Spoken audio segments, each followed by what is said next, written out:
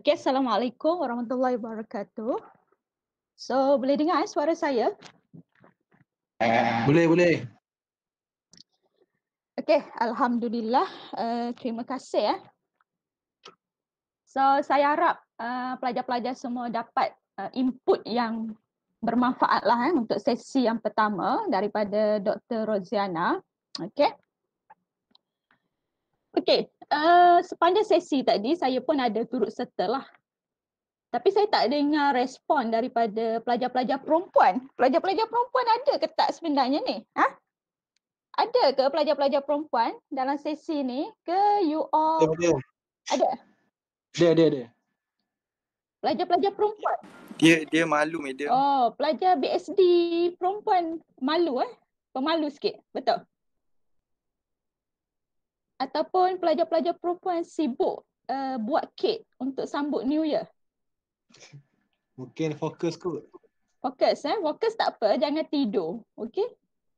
Risau kalau online ni pelajar-pelajar khusyuk sangat sampai tidur. Alright. Okay, so tak apa. So as long as ada two-way communication, so it's good lah. Okay, so saya perhatikan pelajar-pelajar semua sebenarnya boleh kuasai differentiation itu. Okay, sebab bila Dr. Rozi tanya, awak semua boleh jawab. Okay, maksudnya berdasarkan perkongsian itu, you boleh bagi maklum balas, boleh bagi jawapan dengan tepat. Okay, bermaksud ialah ilmu matematik itu awak semua boleh kuasai. Okay, cuma bila kita tak boleh jawab masa test ataupun kuis ataupun final, kita buat silap, kita tak dapat markah penuh, mungkin disebabkan kurang latihan, okay, kurang praktis. Ataupun berpunca daripada careless mistake. Okay, careless mistake. Jadi pelajar-pelajar, sebab tu dalam matematik ini, dalam ilmu matematik ini, kita kena banyak buat latihan. Okay? Walaupun kita dah yakin, kita dah boleh jawab, kita dah boleh kuasai, kita kena praktis juga. Okay? Sebab matematik dia tak lari. Kita tak boleh nak memorize. Okay? Macam formula sekarang pun you tak perlu nak hafal sebab kita bagi appendix. Kita bagi buku formula. Okay? Jadi kita kena praktis supaya kita kuasai ilmu asas itu. Okay? Macam yang Dr. Rozi cakap, untuk differentiation ini, bila you faham konsep asas, jadi mudah untuk awak differentiate. Alright, so saya harap you keep in your mind, lepas ni habis sesi basic, back to basic ini pun, you pegang pada konsep yang Dr. Rozi ajar tu. Okay. Jadi untuk sesi saya akan masuk kepada integration. Okay, pengamiran. Alright, so kalau you ada nota, saya rasa saya dah email pada Dr. Azia. Okay, kalau ada nota dengan awak, boleh refer lah nota. So saya akan buka rujuk nota ini berserta dengan latihan lah. Kita akan buat latihan juga.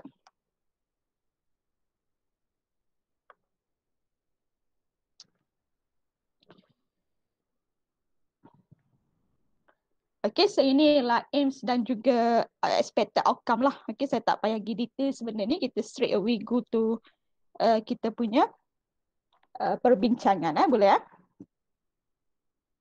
Okay, let's look at introduction. Okay. Bila awak dah belajar differentiation, integration ini adalah proses reverse process. Okay. Dia adalah reverse kepada kaedah differentiation. Sebab tu differentiation dengan integration kita kena belajar dia sekali. Maksudnya start dengan differentiate, lepas tu kita follow dengan integration sebab dia adalah hubung kait antara satu sama lain. Okay, dia reverse process. Okay, mari kita tengok konsep penting apa asas integration ini yang berkait dengan differentiation tadi. Okay, so kalau kita tengok kat sini integration is the inverse of differentiation. Okay, ada perkataan itu, keyword dia. dia reverse kepada apa sahaja kaedah yang kita guna dalam differentiation secara asasnya. Okey, bermaksud kalau saya boleh highlightkan itu. Okey, you tengok tadi semasa you belajar differentiation, okey, awak diberi sebagai contoh y sama dengan ax power n. Okey. So bila you differentiate dy dx, awak lakukan apa? Awak darab ke depan. Okey. N ini awak darab ke depan. So awak dapat n. Alright. Lepas tu x kuasa itu awak tolak 1. Bermaksud ialah proses yang berlaku adalah n ini darab ke depan. Lepas tu kuasa ini tolak 1. Okay, so you dapat ini hasil dia. Dalam integration, okay, integration, kita akan integrate, okay, integrate x power n dx. Okay, x power n dx. So ini tanpa limit, maksudnya indefinite integral tanpa limit. Okay. So apa yang berlaku dalam integration, dia reverse. Maksudnya kalau tak dikuasa tolak 1, hasil kepada integration ialah x kuasa ni kita kena tambah 1. Okay. Kalau tadi kita tolak 1 dekat differentiate. Bila integrate kuasa tambah 1. Okey. Lepas tu kalau tadi kita darab. Bila differentiate kita kena bahagi dengan kuasa. Okey, bahagi dengan kuasa. Maksudnya kita tambah kuasa dulu baru kita bahagi. Kalau differentiate tadi kita darab dulu, lepas tu baru kita fokus pada kuasa dia tolak 1. Okey. Dan kita tambah constant lah sebab tak ada limit, tak ada limit. Okay, integration tanpa limit, so kena ada constant. Kalau dengan limit kita kena ganti masuklah nilai dia. Okay, so itu asas dia. Sebab tu dia kata integration is the inverse of differentiation. Alright.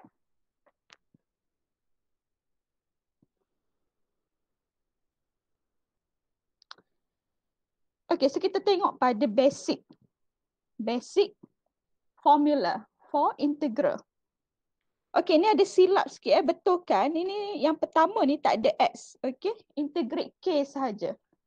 Saya baru perasan. Okey, so minta pelajar-pelajar betulkan. Yang pertama ialah integrate k dx. Okey, so indefinite integral ni bermaksud integration tanpa limit. Integration sahaja, tak ada limit. Bila tak ada limit, hasil integration tu you kena tambah constant. Okey, kena ada constant. Ini hasil integration mesti tambah constant. So C besar itu sebagai constant lah, maksudnya bila kita ganti masuk nilai C itu boleh diwakili oleh sebarang nombor lah, sebarang value. Okey. Itu indefinite integral. Kalau definite integral akan ada limit. Okey, akan ada limit. Okey, so kita tengok yang pertama. Integrate k dx. Okey, integrate k dx. Sebagai contoh.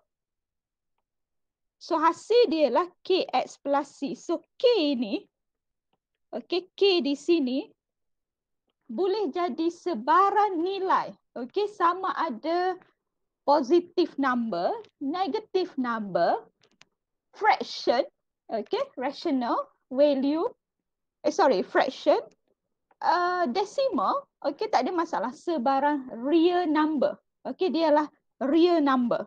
Okey, any constant value. So sebagai contoh kalau saya bagi integrate 2 dx. Okey, integrate 2 dx. So apa hasil dia? Hasil dia ialah KX tambah C. Okey? KX tambah C. So, integrate 2DX nanti you akan dapat 2X tambah C. Okey? 2X tambah C. Sebab dia reverse kepada differentiate tadi. Okey? Kalau differentiate, awak differentiate benda ni, awak dapat 2. D dx differentiate 2x tambah C. Awak dapat apa? Differentiate 2x dapat 2. Differentiate constant dapat kosong. Okay. So dapat hasil kat dalam ni. Itu kalau differentiate. So kalau integrate dia jadi reverse. Okay. So kita akan dapat hasil kepada benda yang kita nak differentiate. Okay. So integrate K dx you dapat KX tambah C. Okay. Itu yang pertama. Yang kedua. So maksudnya tak kisahlah, katakan saya bagi kat sini integrate 1/2x dx. Okey, so sekarang ni nilai kat sini ialah pecahan. Integrate 1/2 dx. Okey. So hasil dia apa? Apa hasil integrate 1/2 dx? Dapat apa? Apa benda? 1/2? Integrate 1/2 dx. Apa you dapat? Sekejap ada. Ini formula dia ni. So 1/2x. betul 1/2x tambah constant. Okey, dia kena ada constant. Kalau tak ada limit, you kena ada constant. Alright? Okey, saya pening ni. Sebab tadi you belajar differentiation. Sekarang kita masuk integration. So kita fokus sebaliknya pula integration. Integration ni memang dia biasanya integration ni dia lebih bukan susah lah, mencabar sikit berbanding differentiation. Okay. Okay, yang kedua, kita tengok yang kedua. Yang kedua ialah this one. Saya padam dululah yang warna hijau ni. Alright. Okay, integrate x power n. Okay, integrate x power n. Apa hasil dia? Hasil dia ialah kalau tak di differentiate, you darab ke depan, kuasa tolak 1. So, bila integrate, dia jadi sebaliknya. So, kalau integrate x power n dx, okay, hasil dia ialah x. Kuasa ni awak kena tambah 1. Okay. N tambah 1. Lepas tu kuasa kepada X itu you bahagikan dia. N tambah 1. Okay. Lepas tu you tambah constant lah because indefinite integral. Okay. Sebagai contoh. Alright. Sebagai contoh. Integrate X square dx. Okay, integrate X square dx. So, N kita berapa? N kita 2 kan? Okay, so apa hasil dia? Apa hasil dia?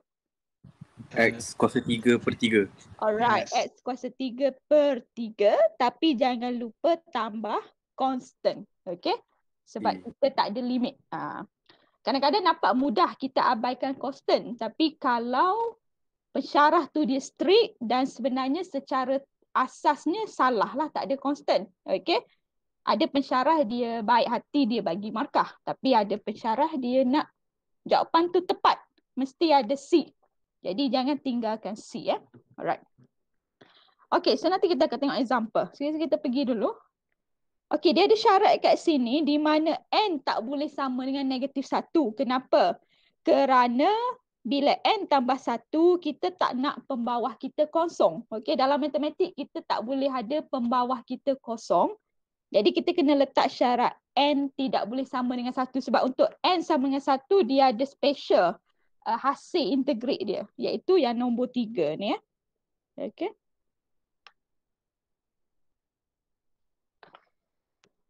Okay, yang ketiga, awak nak integrate 1/x dx. Okay. Kalau you integrate 1 per X dx, awak akan dapat hasil dia ialah ln X. Okay, ln X. Dan kalau you tengok kita letak simbol dia ialah absolute sign. Okay. Absolute sign ni, simbol absolute ni bermaksud kita mengambil kira nilai positif sahaja. Sebab ln dia tak boleh nilai negatif. Kalau ln negatif, awak tekan calculator, dia jadi syntax error. Okay? Sebab tu kita letak absolute. So, bila absolute, apa-apa saja nilai negatif ke positif ke, kita akan jadikan dia positive value. Okay? Itu penulisan yang betul lah. Okay? So, ln absolute X tambah C. Okay? Sebagai contoh, katakan integrate 2 per X dx. So, dapat apa? Integrate 2 per X dx. Ln 2x Ln 2 per X. tambah C tambah constant. Integrate 2 per X dx. Adakah jawapan dia 2 ln X ataupun ln 2X? Yang mana satu? 2 ln Okey. X ataupun ln 2X? Yang mana satu? Ln 2x madam. Ln 2X, awak pasti? Tambah. Ya, pasti. Tak, jawapan dia ialah 2 ln absolute X. Alamak. Tambah C. Sebabnya, ini ialah kita boleh bawa keluar sebenarnya. Jadikan perkali di luar lah. Alright. So dia jadi 1 per X. 1 per X sebenarnya. So 2 per X. Boleh juga ditulis sebagai 2 integrate 1 per X. Okay. dx. Madam, maksudnya yang formula tu 1 ln x lah kiranya. 1 ln X macam mana? Yang formula. Satu lah kat depan ni. Tapi matematik satu tu kita tak tunjuk lah darab kan. Okey, madam. Okay, betul. Okay. Alright, good. Okay, yang keempat ialah eksponen. Yang keempat eksponen.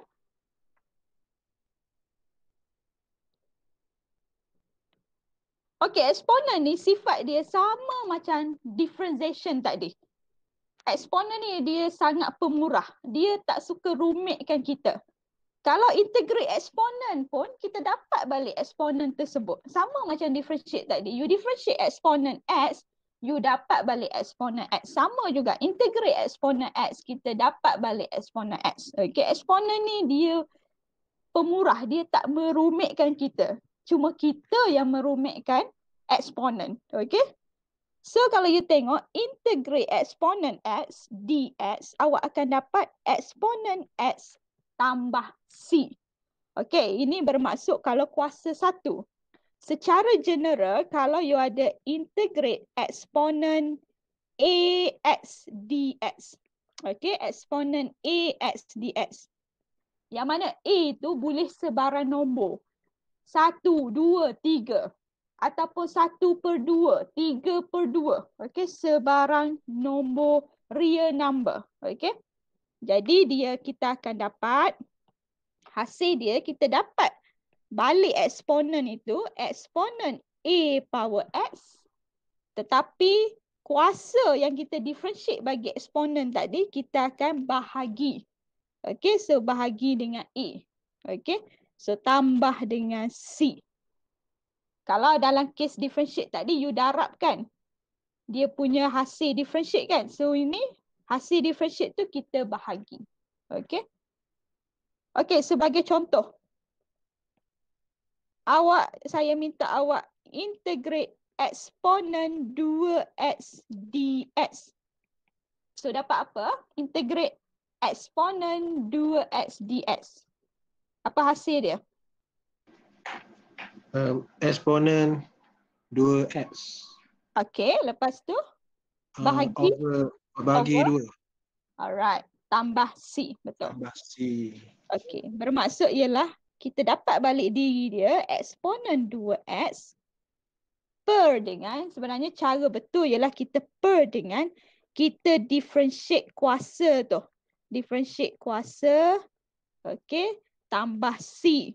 So kita dapat eksponen 2x per 2 sebab differentiate 2x kita dapat 2 tambah C. Okey. Tetapi kita tak perlu tunjuk secara detail pun benda ni. Okey, kita boleh terus jump to this. Okey. Kita understood yang bawah ni ialah kita bahagikan differentiate kuasa kepada eksponen itu tadi. Okey. Okey, lepas tu kita ada juga kes-kes trigo. Kes-kes trigo kalau you tengok nombor 5, nombor 6, nombor 7 ini ialah bagi kes-kes trigonometric function. Okey. Saya percaya pelajar-pelajar BSD ni kebanyakannya ambil subjek applied calculus. Dan dalam applied calculus pun you akan banyak pakai trigo. Okey, sebab tu integration trigo ini you kena kuasai lah. Okey, you kena kuasai.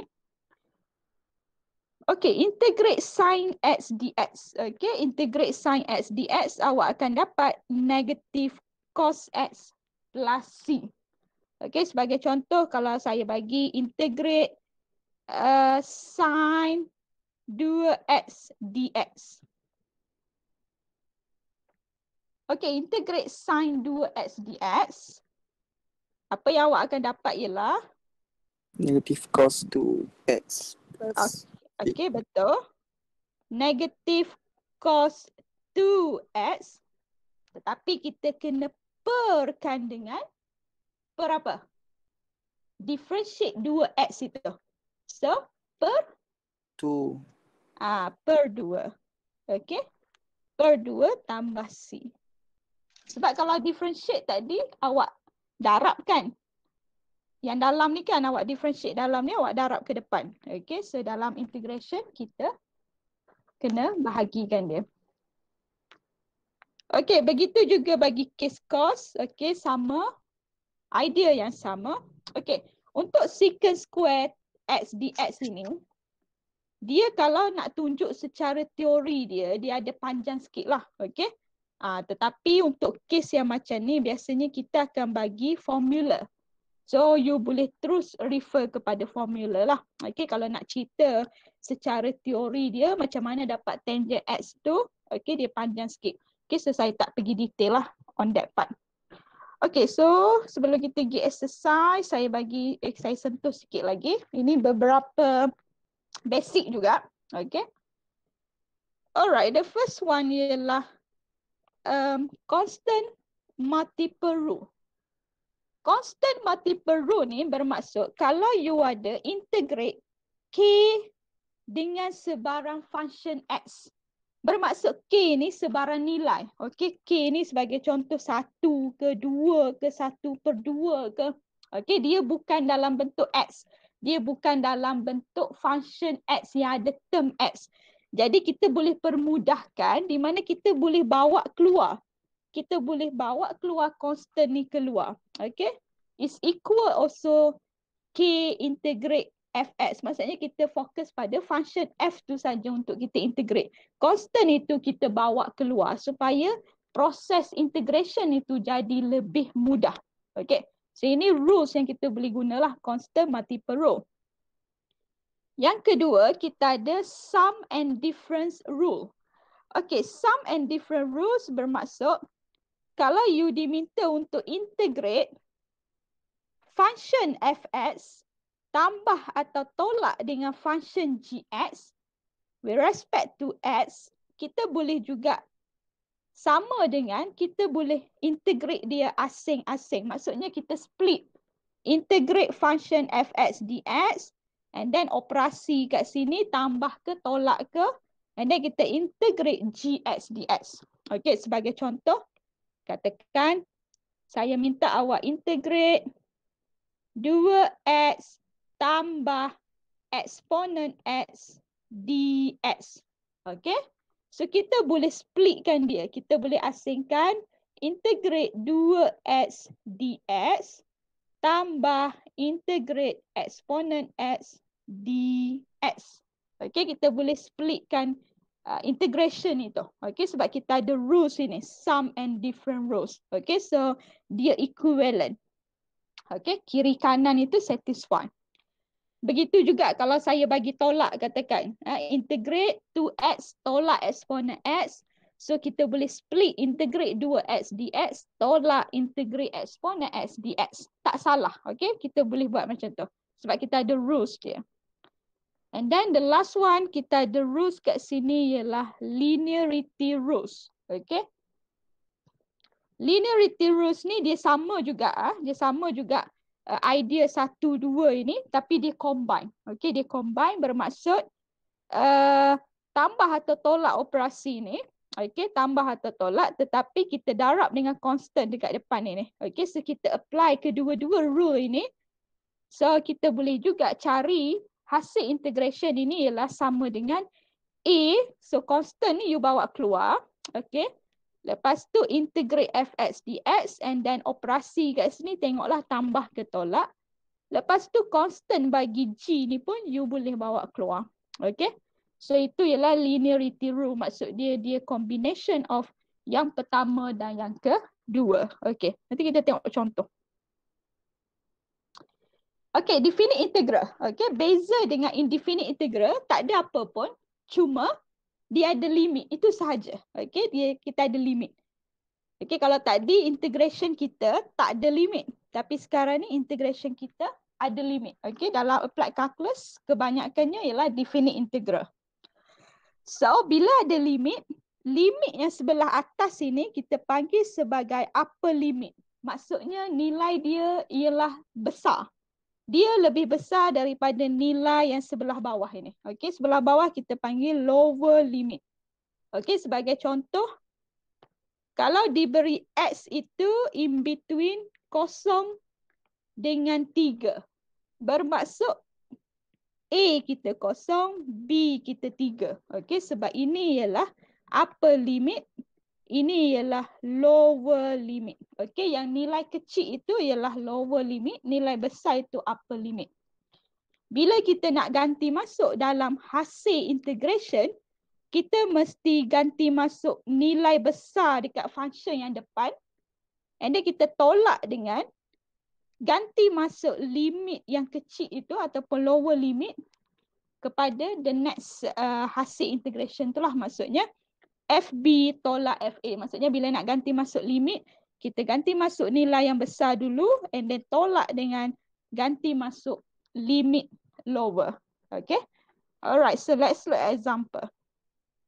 Boleh boleh ikut setakat ni, faham? Faham. Boleh madam. Okay, good. Sebab kita dah petang-petang ni, harap you masih bersemangat. Alright. So kita pergi tengok. Okay, yang pertama. Okay, laju-laju. Bagi jawapan dekat saya. Apa hasil dia? Integrate 5 dx. Apa kita dapat? 5x. 5x tambah C. Tambah C. C. Okay, jangan ambil mudah. Jangan tinggal. Okay. Kalau nak markah penuh, buat biar tepat. Okay. Kalau ada 2 markah, you dapat 1 markah.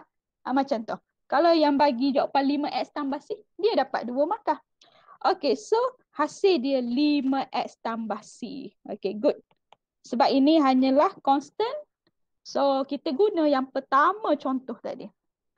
Okay. Okay, kita tengok yang ni pula. Laju-laju. Bagi tahu saya, apakah hasil dia? Integrate 3x power 4 tambah 6x. X tambah 3x kuasa 5 tambah 5 over 5 tambah 6 x over 2. X power 2. Alright. 6 kuasa 2 over 2 Tambah C. Okay, good. So, bermaksud ialah kalau saya nak buat step by step, saya guna rules tadi, saya buat integrate 3x kuasa 4 dx tambah integrate 6x dx. Ni maksudnya kita tak confident. Tapi kita tak nak buat silap. So kita buat satu-satu. Tapi once you all dah faham, tak payah pun nak buat jalan kerja yang panjang. Tak ada masalah. Okay. So ini kalau saya repeat balik apa yang kita tengok dari segi teori tadi. So kita boleh split. Because ini kita guna rules sum or minus tadi tu. Okay. Lepas tu ni constant. Saya boleh bawa keluar. Okay. So sama juga. 3 integrate x kuasa 4 dx tambah 6 integrate x dx. Okay, so jawapan yang awak bagi tadi betul lah. Integrate x kuasa 4 ialah X kuasa 5 per 5 and then tambah 6 integrate X power 1 ialah X square per 2 tambah constant. Okay. So you all dah advance terus pergi ke jawapan akhir sahaja. Tak perlu nak buat step by step. Okay. Unless kalau you rasa tak confident. Tak apa, buat step by step pun. Janji kita tak buat silap. Okay.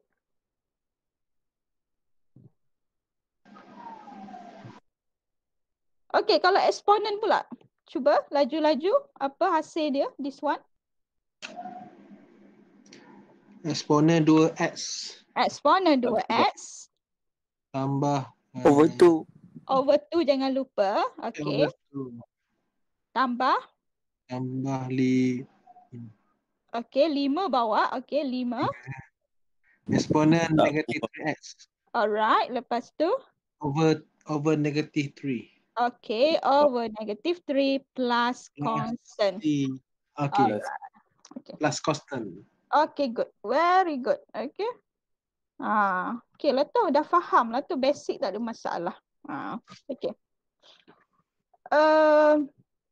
Perlu lagi ke tunjuk? You nak lagi ke? Ke dah okey dah? Kita buat yang fresh. Fraction tu boleh? Ya? Yang Kalau fresh. yang fraction. Oh, fraction tak ada. Boleh. Okay. Ini. E ke D? D ke E awak nak fraction? Dua.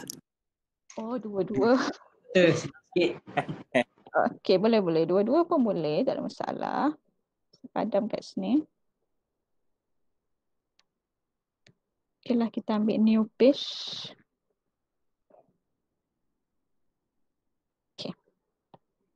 Okay, tengok D ya.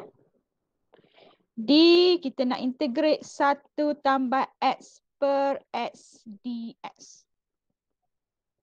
Nampak macam susah. Ya Allah, macam susahnya. Tak, sebenarnya tak. Okay. Buat matematik ni jangan gelabah dulu. Berhenti sejenak, tengok. Cuba ambil nafas. Okay, fikir secara logik. Permudahkan dia dulu. Okay. Bila you deal dengan fraction, okay, pembawah ni kita boleh split. Kita boleh pecahkan untuk numerator dekat atas. Bermaksud, ini sama juga dengan 1 per X tambah X per X. Itu maksud dia. dx. Okay. So, kalau kita permudahkan, jadi kita dapat integrate 1 per X dx tambah dengan integrate 1 dx. Okay, saya split kan dua ini. Okay, because kita boleh guna rules yang nombor 2 tadi. So, sekarang ni X per X, you dapat 1. So, apa hasil dia? Integrate 1 per X dx. Dapat apa? Ln. Ln absolute X. Non x Tambah plus tambah x. X. Okay, tambah C. Tambah c. Okay, so itu hasil dia. Alright. Okay, kalau E. Integrate 1 per X kuasa 4 dx. Okay, be careful lah. Integrate 1 per X kuasa 4. Dia tak terus jadi ln. Ini kesilapan besar pelajar juga. Okay. Kita hanya guna ln. Ln hanyalah kita guna kalau kuasa dekat sini 1 sahaja. Okay. Kalau lebih daripada 1, kita tak akan jadikan dia ln. Kita akan bawa dia ke atas. Okay.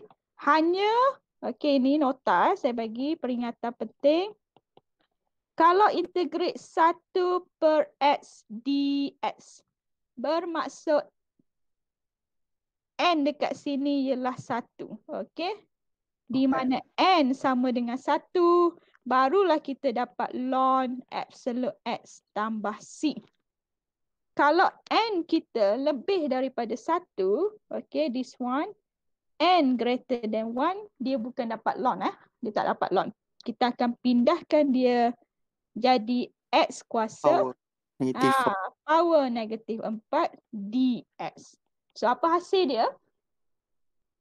X kuasa negatif 5 negatif 5 per Kita tak power tolak. Integrate kita tak tolak kuasa. Kita tambah 1. Okay, ingat kalau integrate. Kita tak tolak kuasa. Kita tambah. So dapat apa? negatif 3 Negatif 3 per dengan negatif 3 negatif 3 tambah C. Okey. Tapi nak bagi penulisan dia lawa, kita pindah balik ke bawah lah. Negatif 1 per 3 X kuasa 3 tambah C. Okey, boleh ya? Alright. Doktor nak tanya, Boleh? jadi nak jadi loan X tu, Okey. X tu kena power 1 je lah. Kalau negatif pun sama macam dia jadi biasa balik lah. Dia kena kuasa 1 saja jadi loan. Selain daripada tu, you bawa naik atas. Nak mudah. Okey? Jadi contoh kalau kat sini 1 per X negatif X kuasa negatif 2, bila naik ke atas dia jadi X positif X kuasa 2 lah kan? X kuasa 2 lah. Okay, alright, faham. Integrate 1 per X kuasa negatif 2 dx. Ya, so nanti you akan dapat integrate X kuasa 2 lah dx. Dia jarang lah, penulisan ni jarang ditulis sebenarnya. Jarang sangat ditulis dalam matematik macam ni. Okay? Tapi you tanya tak ada masalah. Mungkin you jumpa. Tetapi dia jarang-jarang ada penulisan macam tu. Okay? Alright.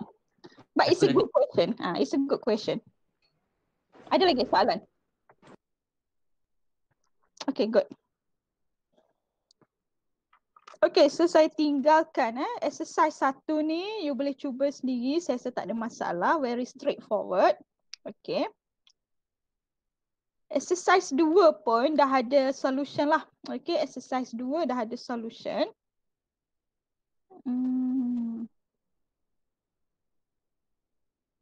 So, saya pergi ke sini.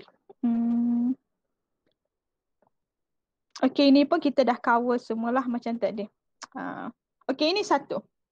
Ini 1, you tengok kat sini. Okay. Nombor 5. Nombor 5 Nombor 5, cuba you tengok, you amati, cuba bagi tahu saya, apakah hasil integration dia?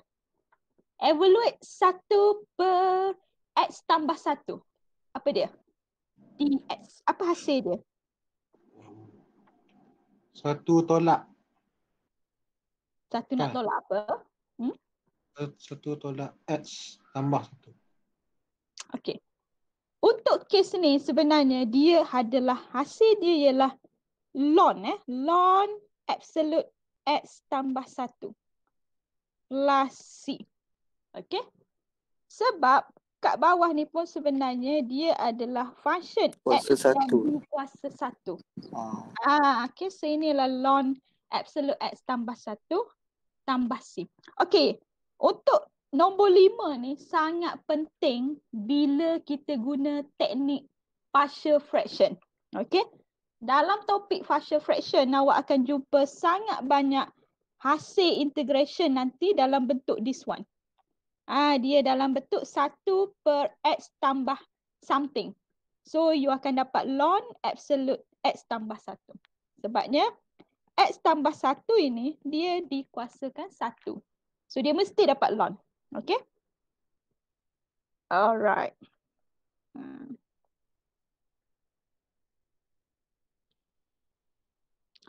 Okay, so now we move.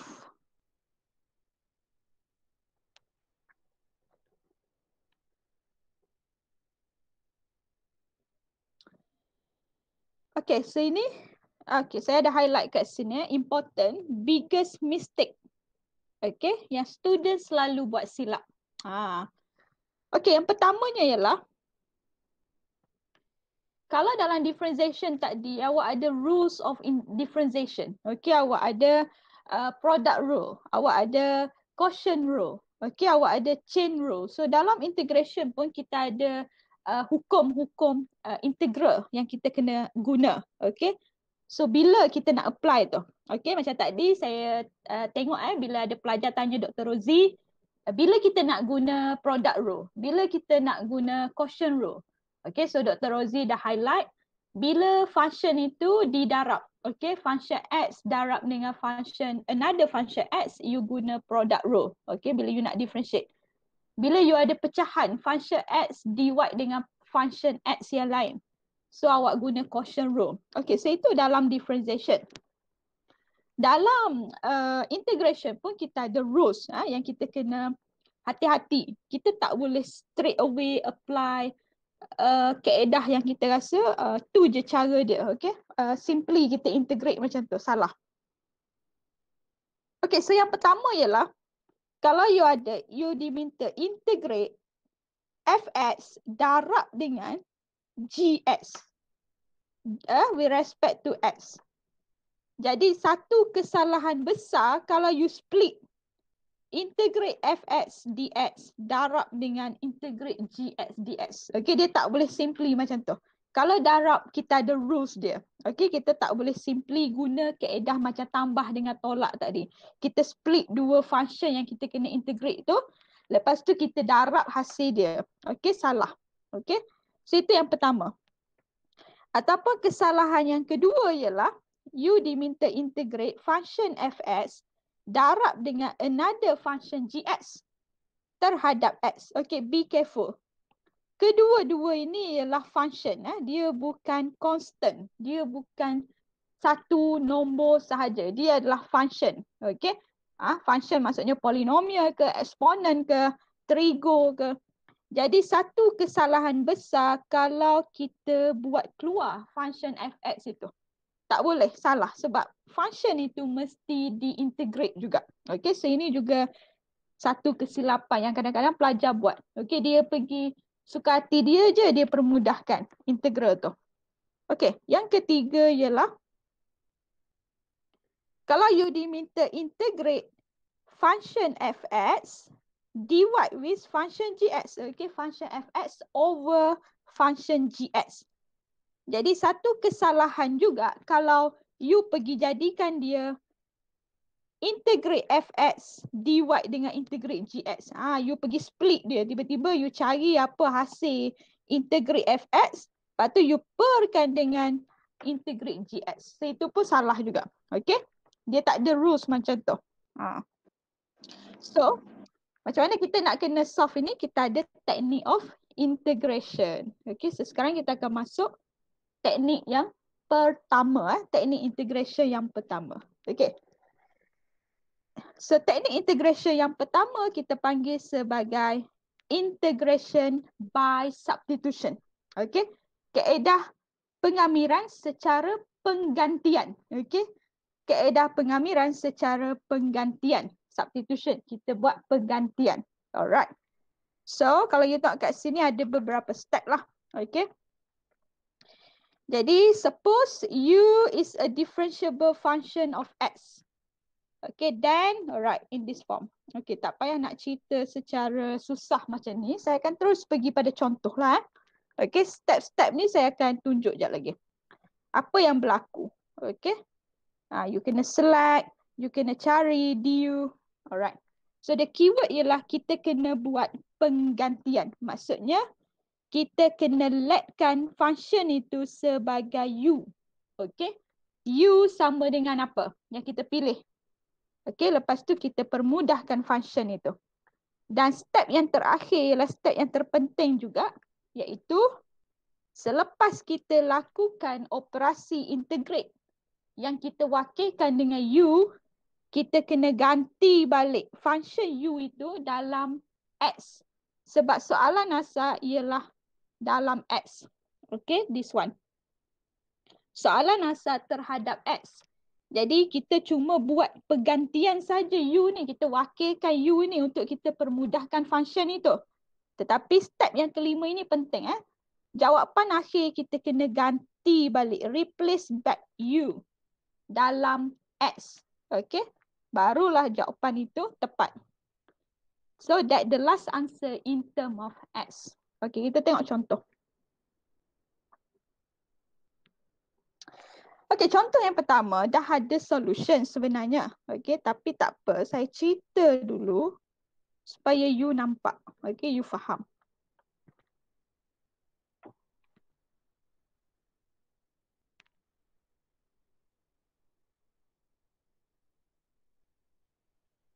Okey, integration by substitution. Okay, contoh yang pertama ni dia tak payah substitute ke tak apa je. U5S tambah 5 DS.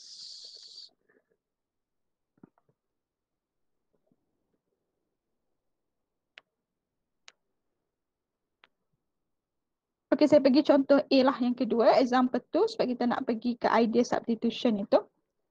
Okay, look at A. Okay. Alright, so you diminta integrate x square tambah 1 kuasa 2. Alright. X square tambah 1 in bracket kuasa 2. Darabkan dengan 2x dx. Okay. Ini macam konsep yang saya bagi tahu tadi lah. You ada katakan yang kat depan ini ialah function x. And then kita ada satu lagi another function x. Okay. Bermaksud dia adalah integrate function fx darab dengan function gx terhadap x. Jadi kita jangan simply pergi split dia. Okay. Kesalahan besar kalau you buat integrate fx darab dengan integrate gx. Okay, so ini is wrong lah. Okay, kita kena guna teknik dia. Okay, teknik integration. So kita akan guna teknik substitution. Okay, substitution. So untuk guna teknik substitution, kita nak buat pergantian. Okay, kita nak let. Kita nak let u sama dengan apa? So bagaimana kita nak pilih function itu? Okay, kita nak pilih function fx ke ataupun function gx sebagai u kita. So tips dia ialah you kena pilih function yang bila you differentiate, you dapat wakilkan function yang tinggal. Okay, function yang awak tak let tadi. So dalam kes ini, cuba you guess. Can you guess? Kita nak let x square tambah 1 ke atau kita nak let 2x sebagai u? Which one? Dua x. Let 2x sebagai u. X square plus 1. Okay. So, yang sebetulnya kita kena let x square tambah 1 sebagai u. Kenapa? X square tambah 1. Okay, kita gantikan u sebagai x square tambah 1 kerana kita nak differentiate sebab step dia. Kalau you tengok kat sini, pertama you buat let u, lepas tu you kena cari du dx. Okay, you kena differentiate u itu in term of x terhadap x. Lepas tu you kena buat replacement, penggantian kepada soalan asal itu. Okay, supaya kita boleh permudahkan integral kita tadi. Jadi saya let u sebagai x square tambah 1. So kalau saya cari du dx. Du dx dapat apa? 2x. 2x. Okay. Du dx dapat 2x. Awak ada tak term 2x dalam soalan asal? Ada. Ada. Maksudnya satu function kita buat penggantian, satu function lagi kita tak buat penggantian, tetapi kita boleh gantikan dia selepas kita differentiate let u tadi. Okay. So ini tadi kita letkan dia sebagai u. So jadi u square. Sekarang ni kita nak tahu apakah 2x dx dalam sebutan u. Okay. So kita buat rearrangement dekat sini. Du sama dengan 2x dx. Kita nak ni benda ni. Kita nak ganti dalam u. Kita nak ganti semua dalam u. Okay. So maksudnya ialah apa yang kita dapat selepas kita buat let u tadi. So integrate x square tambah 1 kuasa 2 2x dx. Okay. Kita substitute in term of U. In term of U. So kita akan dapat integrate. So ni tadi ialah U. Okey, ini U. Kuasa 2. Kekalkan kuasa 2. Tak ada ganggu apa-apa. 2x dx adalah du. Okey. 2x dx ini ialah du. So kat sini du. So sekarang ni boleh tak you integrate untuk saya? Integrate u square terhadap u. Apa you dapat? U cube over 3. Okey, you akan dapat u kuasa 3 per dengan 3. Jangan lupa juga tambah c sebab tak ada limit. Okey. So ni ke jawapan akhir kita. Adakah ini jawapan akhir kita? Tak, kena substitute balik. Okey, substitute balik apa u kita tadi. Okey.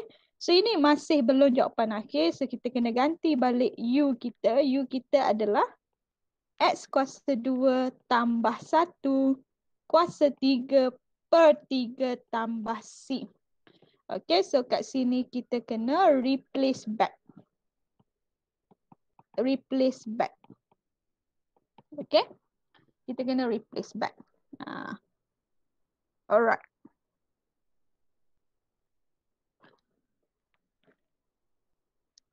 Okey, kalau saya ambil contoh B. Okey, saya ambil contoh B.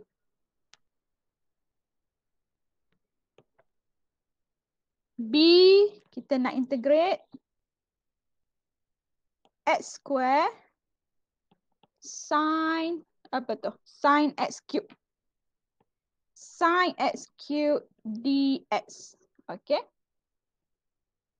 Alright, so sekarang ni kita akan guna teknik kita ialah integrate by substitution.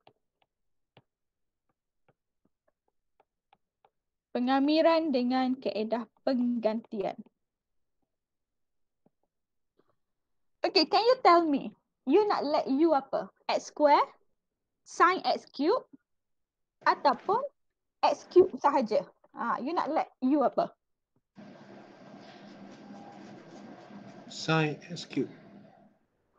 Okay, kalau you kata you nak let u sin x cube, okay, kita try. Cubaan pertama, saya ikut you cakap. Let u sama dengan sin x cube.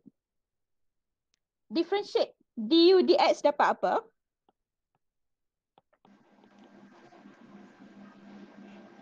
Cos. 3 cos. 3 cos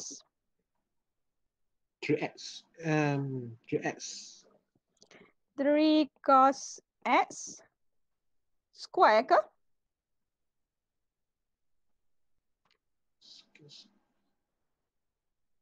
Tiga ke dapat?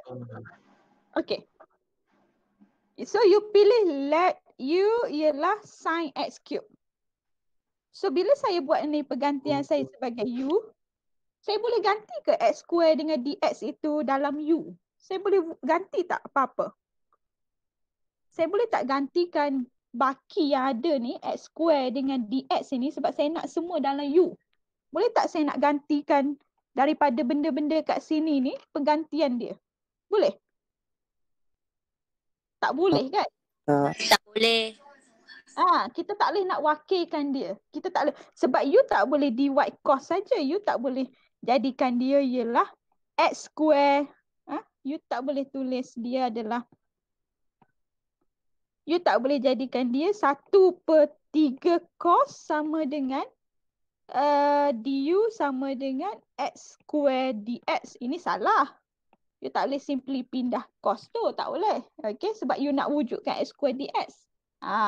Maksudnya ialah pemilihan awak tadi tidak tepat. Okay. So saya padam balik ni. So apakah let u yang sebenar?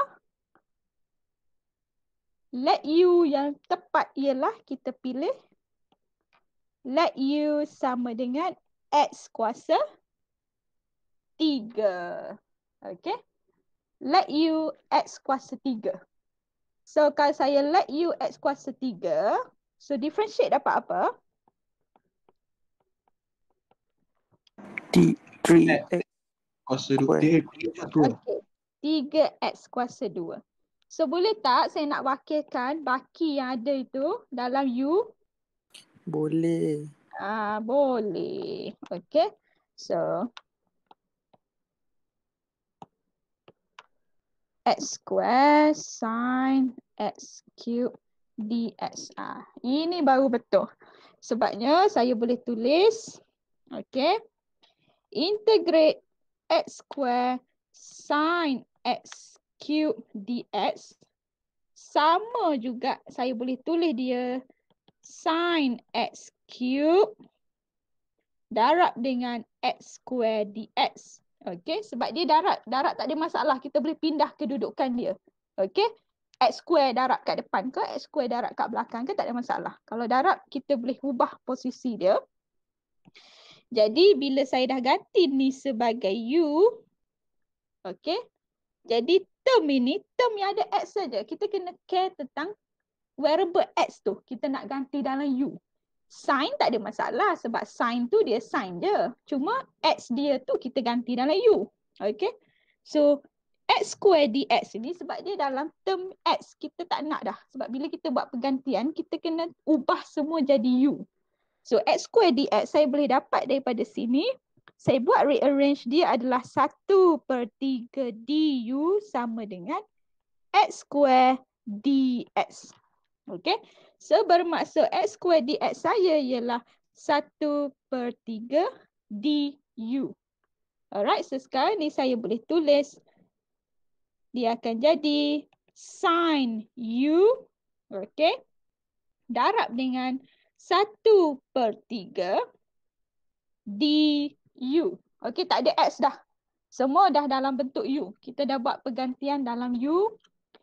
Jadi tak nak bagi serabut. Ini constant. Okay, pelajar-pelajar. Ini constant. Kita pindah keluar. Constant ni saya darab keluar. Okay, so saya akan dapat 1/3 integrate sin u du. So integrate sin u dapat apa? Apa hasil integrate sin u?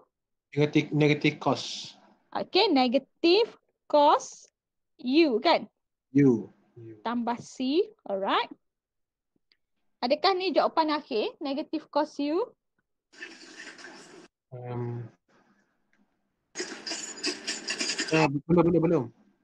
Kita kena buat apa? Kena ganti balik kan? Okay. Ya. So kita kena ganti balik. replace. Alright. So kita kena replace back. Replace back u kita tu. In term of x. Okay. In term of x. Alright. So lepas kita buat integration, kita kena replace balik u in term of x sebab soalan asal kita x bukan u. Kita ganti tu hanya untuk memudahkan sahaja. Okey, untuk bolehkan dia integrate. Jadi kita akan dapat negatif 1/3 cos u kita ialah x kuasa 3 tambah c. So this is your solution. Okey. Okey, saya ambil satu exercise daripada sini. Okey.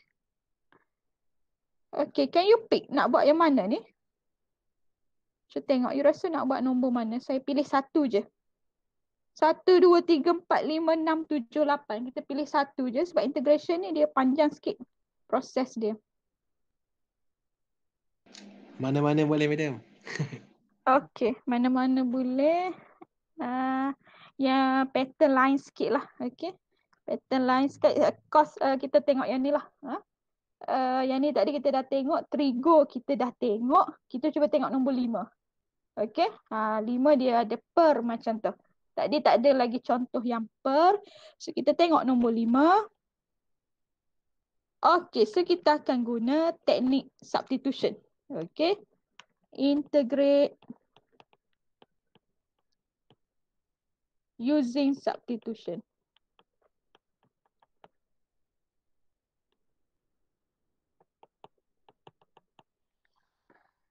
Okay, so you ada integrate x per dengan square root 1 tambah x square dx. Boleh bagi tahu saya what is your let U? You nak let U apa? X ke? Atau X2. satu tambah X kuasa 2? Yang mana let U? You kena fikir bila you nak let U, you differentiate, you boleh ganti yang lain itu dalam U. Cuba you tengok. Apa yang sesuai, yang tepat? X. X, madam. Kalau you kata X, you let U sebagai X, you differentiate X, you dapat 1. Bagaimana dengan 1 tambah X kuasa 2 dekat bawah tu? Nak ganti apa? Tak ada kan? Tak boleh kan? So maksudnya kita kena let U 1 tambah X square. Betul? Betul. Yeah. Okay. Biasanya bila kita nak ambil untuk let U tu, kita ambil kuasa yang tinggi. Supaya bila kita differentiate, kuasa tu jadi kurang. Betul? So kalau X dengan 1 tambah X square, kita akan ambil 1 tambah X square lah kita punya U. Okay, so bermaksud kita let U kita 1 tambah X square. Okay, punca kuasa tu tak payah risau. Tak payah nak sakit kepala lagi. Biar. Sekarang ni kita let tu something yang simple je. Okay. So bila saya let U 1 tambah X square, saya differentiate du dx. Saya dapat apa? 2x. 2x. Alright, 2x. Saya boleh tak wakilkan baki yang lain dalam U? Boleh? Saya nak apa? Saya nak x dx kan? Boleh dapat tak x dx? X dx sama dengan apa? Du per 1 per 2 du. 1/2 du sama dengan x dx. Okay, very good. So, bermaksud benda ni boleh ditulis sebagai integrate x per punca kuasa 1 tambah x square dx adalah in term of u, okay, kita buat in term of u adalah yang bawah tadi ialah punca kuasa u, okay. Yang atas ni x dx ni adalah 1/2. Alright. Okay, very good. 1/2 du. Okay, tak nak complicated. 1/2 constant, bawa keluar. Boleh Boleh. Alright, good. 1/2 bawa keluar. 1 per. U punca kuasa ni apa dia? U kuasa half kan? Yep. Okay, du. U kuasa half, kuasa dia selain daripada 1. So, dia tak dapat ln. Kita kena bawa naik atas kan? Okay. So, U kuasa negatif 1/2 du. Okay, so apa kita dapat? 1/2. Okay, sorry. Integrate U kuasa negatif half. So, kuasa tambah 1. So, jadi Kuasa. negatif half tambah 1 dapat? Half. Dapat half. So, maksudnya U kuasa 1/2 per dengan kuasa dia kan? So, per dengan 1/2. Okay. Tambah C. Okay. So, 1/2 dekat luar. Bawah pun ada 1/2. Boleh cancel. Betul? Alright. Okay. So, that ini kita akan dapat U kuasa 1/2 tambah C. Tetapi tak habis lagi. Kita kena ganti balik apa kita punya U. 1 tambah X kuasa 2. Alright. So, dia adalah 1 tambah X kuasa 2 power half tambah C. Okay. Itulah jawapan dia. Ataupun you nak jadikan dia punca kuasa pun boleh. 1 tambah X kuasa 2 tambah C pun betul juga. Okay, good. So, yang lain tu boleh cuba. Okay. Sebab kita dah menghampiri 5, pukul 5. Alright, so yang ni pun dah ada solution. Sebenarnya you dah boleh tengok. Okay. Ini pun saya dah bagi solution juga. Alright. So, dia punya keyword ataupun idea terpenting dalam substitution ini ialah pertamanya bila kita nak substitute, kita kena pilih function yang bila you differentiate, you dapat baki yang dalam X itu untuk kita gantikan kesemuanya sebagai U. Itu keyword dia. Itu idea terpenting. Okay. So biasanya kita akan ambil kuasa yang lebih besar lah supaya bila kita differentiate, kuasa tu reduce. Okay. Okay, so ini pun exercise 2 ni pun nanti minta boleh cuba. Oh ya Allah, dah terkeluar. Okay. Saya pergi ke teknik yang kedua. Okay. Teknik integration by part. Boleh Boleh. Setakat ni boleh Boleh. Boleh, madam. Okey. Tak apa. Hari ni tak apa, tepu sikit tak apa. Okey, janji kita dapat ilmu, kita cuba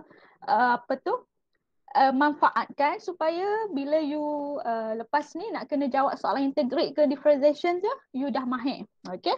Tak apa, ini last 2020. Tahun depan saya doakan you cemerlang integration, differentiation. Tahun depan tu esok dah lah. Okey? Tak lama pun. Okey, so kita move. Integration by part. Okay, integration by part. This method is used to integrate product of two function. Dia masih lagi cerita dia ialah kita ada dua function. Function x, fx darab dengan function gx. Tapi macam mana kita nak tahu bila mana nak guna by part? Kenapa tak guna substitution? Sedangkan tadi kita belajar substitution. Bila pula nak kena guna integration by part? Okey, ini idea dia. Okey. Cerita panjang-panjang ni kita permudahkan sahaja. Alright. You tengok contoh kat sini ya. Tengok kat sini.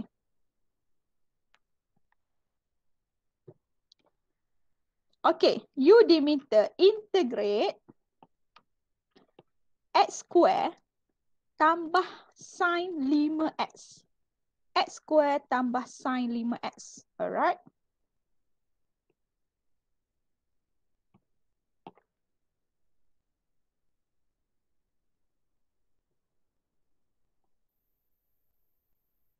Okay, so dalam kes ini, awak ada x square, awak ada sin 5x. Okay. Jadi, dalam kes ini kita tak boleh nak guna substitution.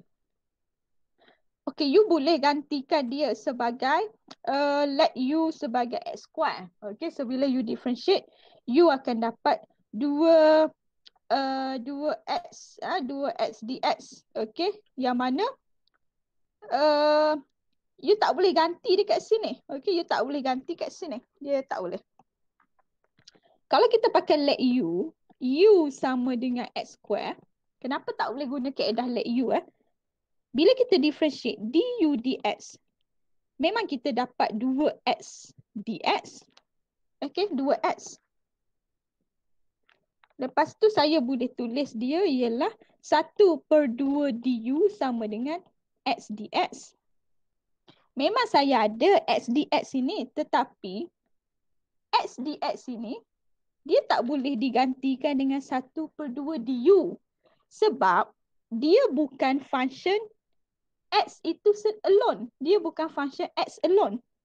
Dia ialah function sin 5x. Dia adalah keseluruhan itu. Function sin 5x. Dia bukan function x sahaja. Jadi tak boleh buat pergantian. Okay? Pergantian tidak membantu untuk kita integrate this one. Jadi alternatively kita guna teknik yang seterusnya iaitu by part. Okay? Kaedah by part. Iaitu integrate part by part. Okay? Satu persatu lah. Integration by part. Okay. So apa yang kita kena tengok kat sini? Okay? Tengok dalam table ini. Ada highlight kat sini. Dalam integration by part, dia secara generalnya kita tulis dia sebagai integrate u dv. Okay? Integrate u dv sama dengan uv minus integrate v du. So bermaksud kita kena decide function apa sebagai u Satu function kita akan pilih dia sebagai U. Satu function lagi kita akan pilih dia sebagai dv. Okey. Function yang kita pilih sebagai U, kita akan lakukan operasi differentiate. Function yang kita pilih sebagai dv, kita akan integrate. Okey. Sini ialah U, di sini ialah dv. So, bagaimana tips dia untuk kita pilih function mana U, function mana dv, kita guna this guideline. Okey. Dia ada rules dia, iaitu low pack. Okey, low pack. Maksudnya ialah, ini ialah selection of U. Kita decide untuk U sahaja. Jadi bila function tu kita pilih sebagai U, function yang satu lagi dia automatic jadi dv. Okey. Iaitu rules dia ialah low pack. Maksudnya bila you tengok dekat you punya function yang you nak integrate, kalau ada lon, okey. Yang pertama, kalau ada lon yang dipilih sebagai U. Okey, selain daripada tu dia akan jadi dv. Kalau lon tak ada, kalau hadir dalam function itu ada polinomial, okey, itu dia punya presiden kedudukan dia. Lon, polinomial, exponent, trigo. Okey. Kalau lon dengan polinomial, lon akan jadi U, polinomial akan jadi dv. Okey. Kalau polinomial dengan exponent, polinomial jadi U, exponent jadi dv. Okey, itu dia punya turutan dia. Okey, kita tengok precedent order. Kalau ada lon U. Kalau tak, polinomial. Okey, dan seterusnya. Okey, logarithmic function sebagai contoh ln x lah. Okey, ataupun ln x square. Itu contoh dia. Polinomial sebagai contoh, you ada x square. Ataupun x tambah 3. Itu function polinomial. Exponent, contoh exponent x. Exponent x square. Okey, itu exponent. Trigo sebagai contoh sin x ataupun tangent 2x. Okey, so itu contoh-contoh trigo function. So itu order dia. So pemilihan U ini ialah ln, polinomial, exponent, trigo. Alright. Lepas tu kita akan buat tabular methods. Okey, untuk permudahkan, untuk dapat hasil dekat belakang ini, UV minus integrate V du, kita guna tabular method. Pernah tengok tak tabular method? Pernah guna the tabular method? Tak ingat, madam. Tak pernah guna masa dalam applied calculus? Tak pernah guna? Saya tak pernah guna. Okey, tak apa. Okey, saya akan tunjuk. Alright. So, kita tengok contoh ini. Okay, so this example, awak ada integrate x square exponent gx. Okay. Kita ada dua function. Satu x square, satu exponent 3x. So kita akan pakai by part. Kenapa by part? Sebab kita tak boleh guna substitution. So kita guna rules yang kedua. Okay. So kita nak pilih U. Okay. So sekarang ni kita nak decide kita punya U. So adakah U ini kita nak ambil which one? Adakah x square or exponent 3x? So kita tengok hukum tadi. So U X square. U tadi L, P, E, T. Ln kita tak ada. Polinomial. X square ialah polinomial. And then kita ada exponent. Exponent 3x. So, polinomial ke exponent kita ambil sebagai U? Polinomial. So, x square lah. Okay. So, bermaksud kita akan pilih U kita. U kita akan ambil sebagai ini dv. Okay. U dv. So, ini tabular method. So, we choose.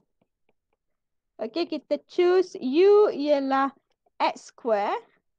dv adalah exponent 3x dx. Alright, so ini sebagai U. So, keseluruhan ini sebagai dv. Okay. So, kenapa kita pilih ni sebagai U? So, ini rules kita tadi lah. How we decide. Okay, based on LPET. Okay. So, polinomial hadir dulu. So, polinomial sebagai U. Okay, so kita buat tabular methods. Okay, so kita buat tabular method. Tabular method ini table lah, table of tabular. So kat sini ialah U ialah X square. Okay. Ini ialah dV. Okay, dV. So here is X square. So kat sini exponent 3X. Pada U kita differentiate. Pada dV kita integrate. Okay.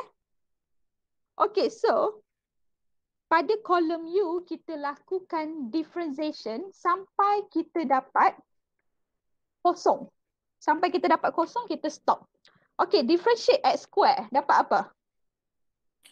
2x. Okay, dapat 2X. Integrate exponent 3X. Exponen 3x. Exponent 3X per 3. 3. Okay. Okay, tengok pada kolom U. Tak dapat kosong lagi, kena teruskan. Differentiate 2X dapat apa? Jadi 2. 2.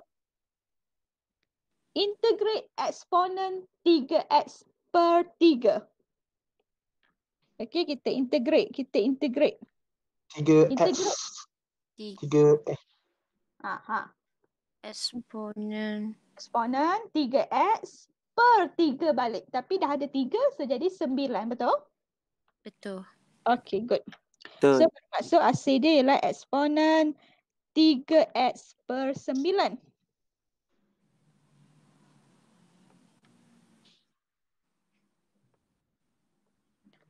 Okay, tengok pada tabular method. Dia tak kosong lagi. So, differentiate 2 dapat apa? Kosong. Kosong. Okay. Differentiate 2 dapat kosong. Integrate lagi sekali. Exponen 3x per 27 kok. Alright, very good. Okay. Betul. Betul. Kod. Tak apa. Kod tu biasa. Dia ada ragu-ragu sikit. Dalam bercinta pun kita ragu-ragu. Tak ada masalah. Okay. Wow. Itu sifat manusia. Sifat manusia macam tu. Okay. Kita bukan maksum. Okay. So, back to our business. Okay. Macam mana kita nak tulis ni? Nak tulis hasil dia. Alright. Siapa yang tak pernah guna tabular method? Look Tambah here. tolak. Betul. Tambah tolak. Letak dekat sebelah ni simbol tambah tolak, tambah tolak. Alternate, selang-seli. Tambah tolak, tambah tolak. Kita buat tambah tolak tu sebab teori integration by part tu lah. Okay, cuma kita permudahkan dalam bentuk table. Jadi kita darab silang. X square darab dengan this one. Integration yang kedua. Okay, darab. Ini kita darab dengan integration yang ketiga. Ini kita darab dengan integration yang terakhir. Kosong ni kita tak payah dah. Kosong darab apa-apa pun kosong. Sebab tu kita tak buat dah. Integrate untuk sebelah kanan. Sebab kita akan didarabkan dengan kosong. So dia dapat kosong. Okay. Sekarang ni kita tengok apa yang kita dapat. Alright. So integrate x square exponent 3x dx. Hasil dia ialah, okay, you kena darab satu-satu. So, jawapan yang pertama yang kita akan salin ialah positif x square darab dengan exponent 3x per 3. Okay. Maksudnya saya buanglah integration ni. Sebab itu hasil dia tadi. So, positif x square darab dengan exponent 3x per 3. So, kita dapat 1 per 3 x square exponent 3x. Betul? Yang pertama. Okay. Okay, term yang kedua. Negatif. Negatif. Ni. Negatif 2x darab dengan exponent 3x per 9. So, kita dapat negatif 2x exponent 3x per 9. Okay, kita salin dulu. Jadi, kita permudahkan bagi lawa. Okay, lepas tu yang terakhir. Positif 2 darab dengan term yang terakhir. So kita dapat tambah 2 eksponen 3x per 27. Okey. Tambah C lah sebab tak ada limit. Okey, semua contoh saya bagi ini tak ada limit lah. Sebab yang penting ialah teknik integration itu. Bila teknik betul, ganti limit itu hanyalah satu pergantian nombor sahaja. Okey, untuk dapat value. Okey, so kita tulis bagi lawa lah. Okey, so hasil dia ialah 1/3 x square eksponen 3x. Okey, so ini kita permudahkan lah. So dapat tolak 2/9 x eksponen 3x. Lepas tu tambah 2/27 eksponen 3x tambah C. Okey, so itulah hasil dia. Boleh? Boleh. Okey. Okey, so kat sini pun dah ada contoh sebenarnya. Okey, saya nak pick satu daripada sini.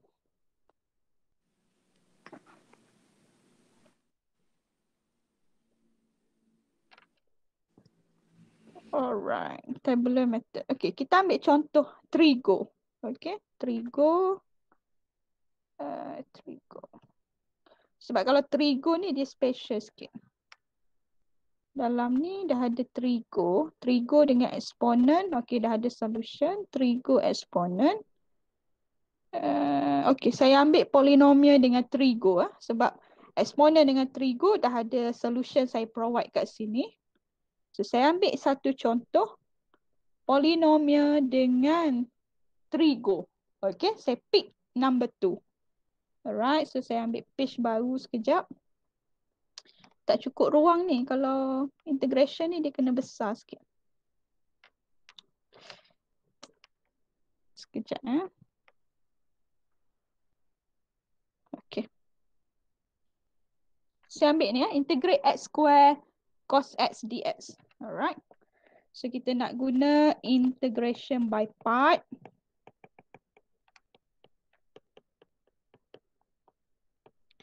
Integrate x square cos x dx. Okay, x square cos x dx. Alright, pelajar-pelajar semua. Can you tell me? Choose, decide your u. Okay, step yang pertama, kita decide u kita. X square. Polinomial. Ya, Polinomial. Okay, decide u.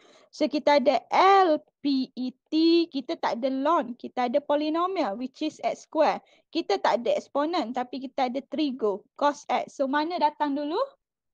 X square kan? Polinomial. Alright, good. So let kita decide u sama dengan x square. Okay, so ini decision kita. Kita bukan buat suka-suka tetapi berdasarkan rules ini. LPET. So decide u sama dengan x square bermaksud dv sama dengan apa? dv sama dengan cos x dx. Kesemua itulah. Okay. Alright, very good. So sekarang ni saya nak pergi ke tabular methods. Okay, lepas kita dah decide, kita buat tabular method. So ini step yang kedua, ini step yang pertama, ini step yang kedua, buat tabular methods. So ini u, ini dv.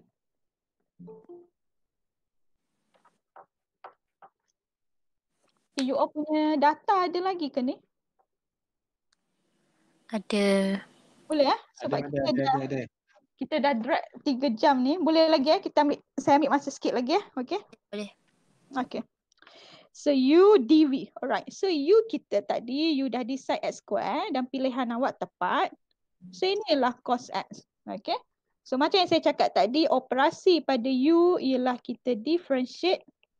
Operasi pada v kita integrate. Okay. Oh, contoh ni sebenarnya tak seronok. Sebab dia macam idea tadi juga tapi tak apalah. Okay. Saya nak tunjuk contoh yang cos itu dia tak habis. Sebenarnya specialnya contoh ni. Contoh ni. Alright. Okay, contoh ni saya rasa you boleh buat sendiri kot sebab dia akan jadi kosong juga ni. 2x, Boleh. 2 kosong. Okay. Contoh Buat ni dia, lain. Buat lain. sebab tadi pun U kita polinomial. Okay, saya ambil contoh ni lah. Okay, saya ambil contoh ni. Sebab ada cerita sikit saya nak highlight kat sini. Okay, kita ambil contoh ni ya. Walaupun dah ada solution. Alright, tak apa. Saya tak perasan. Saya nak contoh yang dia tak habis. Bila kita integrate dengan differentiate tu, dia never ending story. So, bila kita nak stop? Okay, saya ambil contoh ni. Integrate exponent 2x cos x. Alright, so integrate exponent 2x cos x dx. Okay, pelajar-pelajar kita akan guna integration by part. Okay, so step yang pertama, saya nak you bantu saya decide u. Okay, so decide u, apa dia? Exponent. Alright. Sebabnya kita ada L, P, E, T. Kita ada ln, tak ada ln kan? Okay. Kita ada polinomial. Tak ada polinomial. Kita ada exponent, which is exponent 2x. Yes. Kita ada trigo cos x kan? Alright. Okay, madam. Alright, good. Jadi pemilihan u kita ialah exponent. So u kita ialah exponent 2x. Okay, sebab dia datang dulu. So bermaksud dv kita ialah Cos x. cos x dx. Alright. Sebab kita kena ambil juga dx sebabnya dv tu kita kena integrate. So bila integrate dia kena ada terhadap apa? Terhadap x lah. Okay, sebab tu cos x dx itu adalah dv kita. Alright. So step yang kedua kita buat tabular method. Step yang kedua kita buat tabular method. Okay, so ini u, ini dv. Alright. So u kita tadi exponent 2x. dv kita cos x. Okay, differentiate exponent 2x. Differentiate kali pertama. Dapat apa? Exponent 2x. Exponent 2x. Kuasa. Ada Kuasa 2. Per 2. Darab 2. Betul. 2 exponent. Differentiate. Differentiate kena darab ke depan kan? Okay. Differentiate. Yeah. Sorry. Alright. Tak apa. Tak ada salah sebab hari ni dah penutup 2020. Okay, integrate cos x. Dapat apa? Belah kanan kita integrate. Okay, so kita differentiate. Kat sini kita integrate. Alright. Come on, Zulaika. Integrate cos x. Dapat apa? Sin. Maybe. Positive, Positive. Positive sign. Yes. Alright, so positive sin x. Okay. Tak dapat kosong lagi belah kiri. Teruskan. Differentiate lagi. 2 exponent 2x. Dapat apa?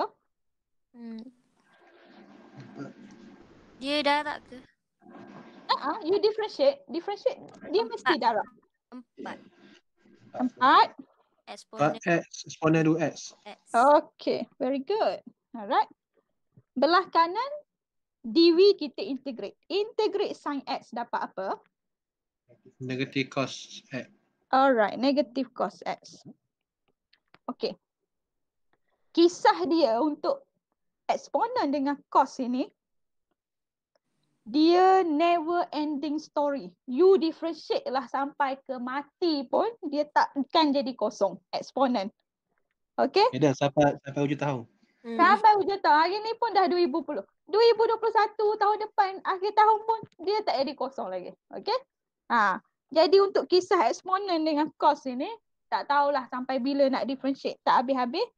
Jadi idea dia ialah bila mana awak dapat balik bentuk soalan itu. Okay.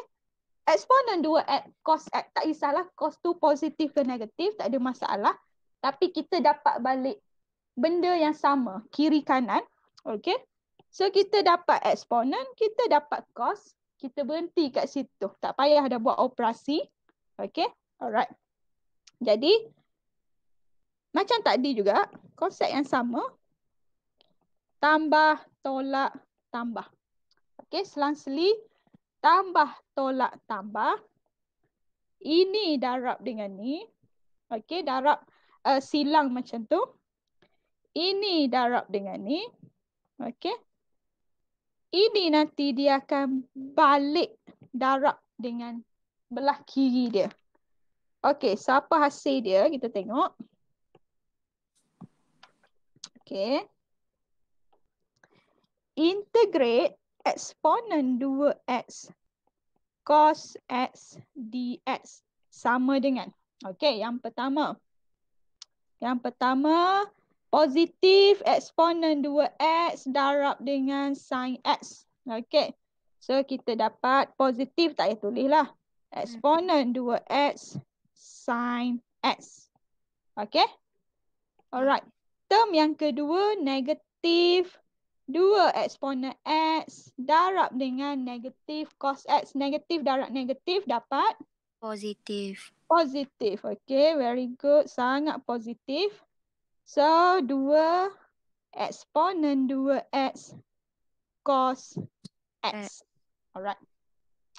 Yang terakhir, positif 4 eksponen 2x ni, kita darab 2 ni. Okay, dia didarabkan balik.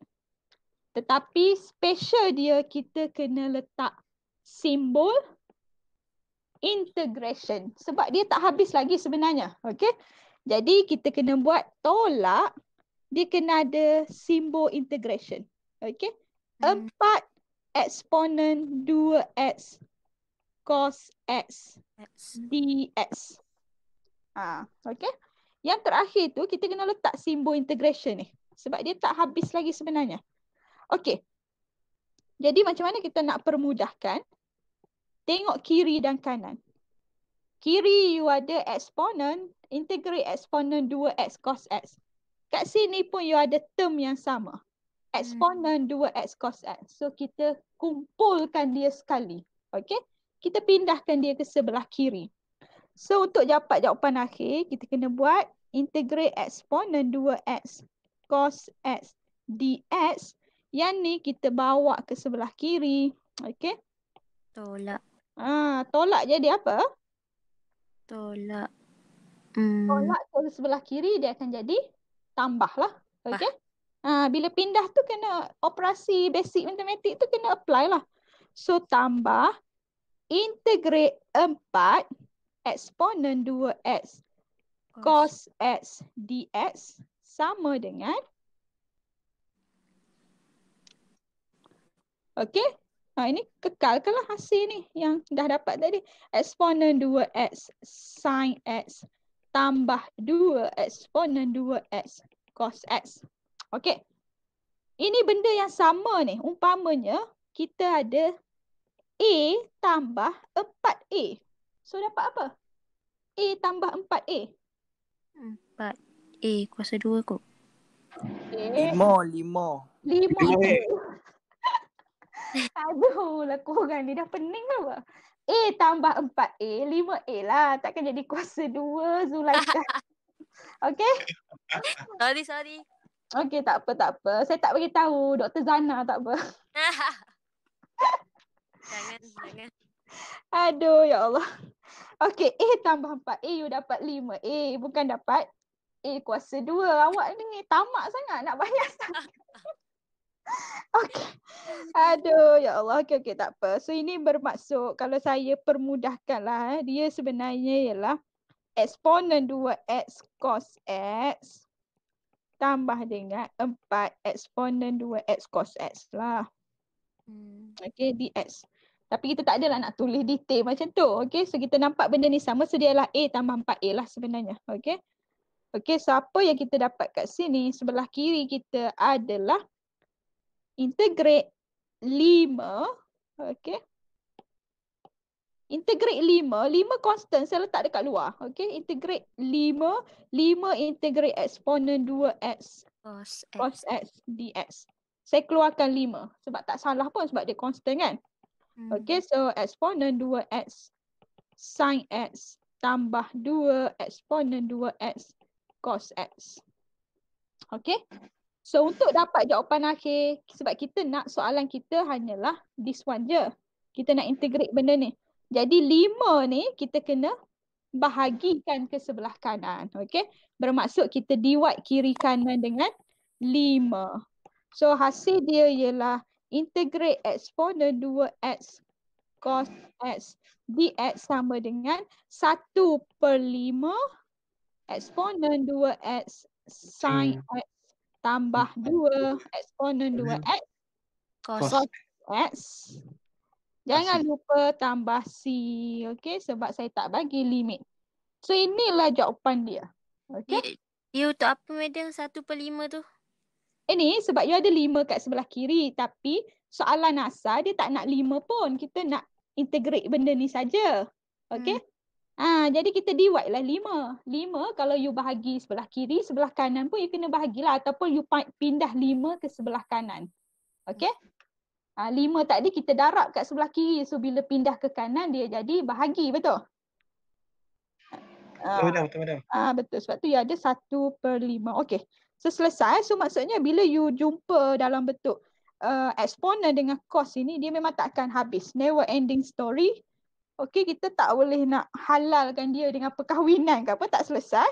So kita kena tamatkan hubungan dia macam tu. Kita buat integration, kita pindah ke sebelah kiri. Okey. Alright. Tak nak bagi ngantuk je sebenarnya. Petang-petang ni kan, tambah dah hasar ni. Lepas hujan madam. Ujang sini. Ujang. You duk mana? Duk Ganu? Duk Ganu Ujang? Kuala. Duk Muar. Kuadranu. Okay, so sikit lagi ya. The last one. Okay, teknik yang terakhir. Okay, so kita tengok the last teknik. Okay, so hopefully teknik integration by part tu you dah dapat idea dia. Okay, so teknik yang terakhir ialah integration by partial fraction. Okay, integration using partial fraction. So partial fraction dalam bahasa Melayu dia ialah pecahan separa. Okay, so pecahan separa.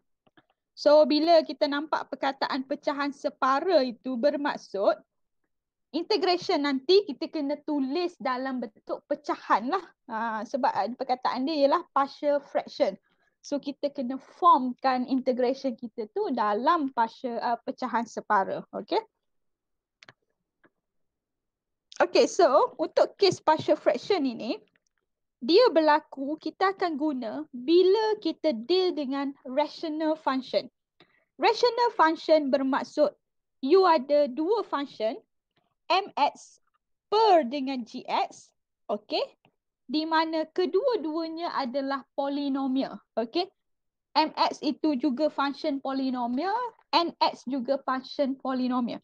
Dalam integration by substitution, by partial fraction, kita tak akan jumpa integrate itu function yang terlibat itu selain polinomial. Dia hanya polinomial saja. Maksudnya belah atas function polinomial, belah bawah pun function polinomial. Tak ada eksponen, tak ada trigo. Dia hanyalah polinomial saja. Okey, tapi dia dalam bentuk fraction. So itu tips dia. Kita kena guna partial fraction. Okey, so kaedah partial fraction ini ialah kita nak tulis dia, kita nak form dia dalam bentuk pecahan separa. Okey, dalam bentuk pecahan separa bermaksud ialah dia ada keyword yang penting dekat sini. Step yang pertama ini, the degree of numerator must be less than the degree of denominator. Okey, numerator dekat sini merujuk kepada function yang belah atas. Numerator ini ialah mx ni lah, function yang belah atas. Denominator ini ialah function yang berada di sebelah bawah pecahan. Okey, dia kata kuasa bagi function yang belah atas mesti lebih kecil daripada kuasa belah bawah. Maksudnya m itu polinomial, n juga polinomial. Kalau m polinomial kuasa 1, n mesti polinomial kuasa lebih daripada 1. Sebagai contoh, m kuasa 1, n ialah polinomial kuasa 2. Okey, dia tak boleh m lebih besar kuasa daripada n. Kalau macam tu, you kena buat long division. Okey, so itu ada teknik yang panjang sikit lah. Okay, tapi hari ni saya nak pergi ke yang very basic je lah supaya you dapat idea itu. Okay. So, kaedah yang pertama, sebelum kita integrate, kita kena bentukkan partial fraction. Kita ni tugasan kita. Kita kena form partial fraction. Daripada soalan yang diberi, kita bentukkan pecahan separa. Okay, so dia ada beberapa situasi. Okay, ada beberapa situasi. Yang pertama, linear factor. Maksudnya ialah kita fokus pada denominator. Okay, denominator function yang belah bawah. Okay, you ada mx per dengan nx. Kita fokus pada ni, denominator ni. Okay, denominator ni yang belah bawah. Kita tengok pada nx je. Kalau belah bawah kita adalah function linear. Linear bermaksud kuasa satu. Okay, kuasa satu. Maksudnya x kita paling tinggi kuasa satu. Okay, kuasa satu itu linear. So, kalau belah bawah kita, x kita kuasa satu, kita ada faktor. Faktor bermaksud hasil darab dua function. Okay. So, kita ada linear factor, darab dengan linear factor. Linear factor yang pertama ialah x. Linear factor yang kedua ialah x tolak 5. Okay. So, dalam bentuk partial fraction, kita akan tulis dia, pecahan separa dia ialah a per x tambah dengan b per x tolak 5. Maksudnya, pecahan yang pertama ialah a perkan dengan linear factor yang pertama. Lepas tu tambah B, you perkan dengan linear factor yang kedua. Okay. So nanti kita kena dapatkan apakah nilai A dengan B kita. Maksudnya kita nak tulis keseluruhan function asal ini dalam bentuk dua hasil tambah pecahan. Okay. Dua hasil tambah pecahan. Tu kita panggil pecahan separa. Okey, sama juga dalam kes ini. Okey. Tengok lagi sekali. Awak ada dua linear factor. X tambah 1. Ini linear factor sebab kuasa tertinggi 1. And then you ada another linear factor. 2x tolak 3. So, kita kena pecahkan dia. Okey. Menjadi A per dengan linear factor yang pertama. And then tambah B perkan dengan linear factor yang kedua. So nanti tugas kita kena cari apakah A dengan B tu. Supaya kita boleh integrate dengan mudah. Okey. Dan seterusnya lah. Situasi yang kedua, kalau kita ada repeated linear factor. Okey. Repeated linear factor bermaksud, awak tengok pembawah awak ni, dia masih lagi X kuasa 1. Tetapi dia berulang sebanyak 2 kali. Maksudnya 3x tolak 2, okay, polinomial 3x tolak 2 kuasa 2 tu bermaksud dia repeat 2 kali. Maksudnya ini juga sama dengan 4 tolak x per dengan 3x tolak 2 darab dengan 3x tolak 2. Okay, dia repeat 2 kali. Okay, macam kes ini you ada satu linear factor dengan satu repeated linear factor. Okay. So dalam kes ni, bila awak ada repeated linear factor, cara tulis partial fraction kita ialah A per dengan 3x tolak 2 kuasa 1 tambah dengan B per dengan 3x tolak 2 kuasa 2. Sehingga maksimum kuasa kita. Kalau belah kiri ni dia repeat 2 kali, so maksudnya sehingga 3x tolak 2 kuasa 2. Okey. Kalau dekat sini adalah kuasa 3. Katakan saya ubah sikit soalan ni. Dia adalah kuasa 3. So kena tambah lagi 1. C per dengan 3x tolak 2 kuasa 3. Okey. So itu maksud repeated linear factor. Faktor yang berulang itu kita kena keep dapatkan dia punya partial fraction sehinggalah maksimum kuasa bagi faktor itu. Okey. So ini antara bentuk dia lah. Kita kena mahir lah. Maksudnya kita kena faham apakah bentuk partial fraction. Salah form partial fraction, dia boleh memberikan jawapan tu silap. Okey, sebab tu step yang pertama paling penting. Form your partial fraction itu paling penting. Okay, salah bentuk dia akan memberi kesilapan lah dalam ni lah kita punya solution. Okay, so ini ialah irreducible. Okay, so yang ketiga, okay. Yang ketiga ialah bagi kes irreducible quadratic. Maksud irreducible quadratic ini ialah quadratic function paling tinggi kuasa 2. Okay. Itu quadratic function. AX square tambah BX tambah C. Irreducible ni maksudnya kita tak boleh tulis quadratic kuasa 2 ini dalam dua linear factor. Kita tak boleh faktorkan dia. Dia tak ada cara untuk faktor. Itu maksud irreducible quadratic. Maksudnya dia kena keep as quadratic function sahaja. Okay, dia tak boleh difaktorkan. Sebagai contoh, kalau saya bagi pada awak x square tolak 3x tambah, kalau 6 tak boleh, 2, 4, 6. 3 darab 2. Okay. Sebagai contoh, x square tolak x tambah 6. It's not tambah 6. Tolak 6. Okay. Sebagai contoh this one. X square tolak x tolak 6.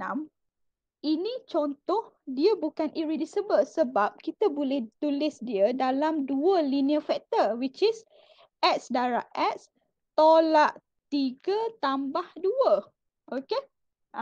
So ini ialah reducible. Ini maksudnya reducible. Reducible quadratic. Sebab kita boleh reduce kuasa dia daripada kuasa 2 menjadi dua linear factor. Tetapi kalau yang kita tak boleh tulis dalam bentuk linear factor, barulah dia akan jadi irreducible. Sebagai contoh this one. X square tambah x tambah 3. Kita tak boleh jadikan dia dalam bentuk dua linear factor real number. Dua linear factor real number. Kalau you bentukkan, dia mungkin dapat complex number. So kita tak nak dalam bentuk complex number. Okay. Okay, so itu ialah dia punya idea dia. So kalau kuadratik tu tak boleh reduce kuasa dia, kita keep dia as quadratic function. So bagaimana bentuk partial fraction dia? Okay. So dalam kes ni kalau you tengok, you ada linear factor darab dengan another linear factor darab dengan quadratic, irreducible quadratic. So partial fraction dia akan jadi A per dengan X, linear factor yang pertama, tambah B per dengan 2X tolak 5, linear factor yang kedua. Untuk irreducible, untuk pembawah, denominator kita yang tak boleh diturunkan kuasa, ingat dia punya keyword dia, kuasa belah bawah mesti lebih besar daripada kuasa belah atas. Okey, bermaksud bila kita keep dia sebagai kuasa 2, yang sebelah atas dia akan jadi kuasa 1. So kita akan tulis dia sebagai CX tambah D. Okay. You jangan repeat ABC ni yang sama sebab kita nak cari nilai dia. Jadi kita kena bagi perwakilan tu yang berbeza. Okay. A, B, C, D. Jangan tulis A tambah B, lepas tu tambah B balik. BX tambah D. Okay, jangan repeat AB ni yang sama. Sebab kita kena cari setiap nilai dia. Okay, dia adalah constant yang berbeza. Nilai-nilai unknown yang kita nak cari tu. Okay. Okay, so saya bagi satu contoh lah. Sebabnya kita dah lewat dah ni. Okay. Kita pun tak asal lagi. Okay, let me choose satu soalan. Saya ambil soalan linear factor kalau ada. Saya ambil contoh linear factor dulu. Right.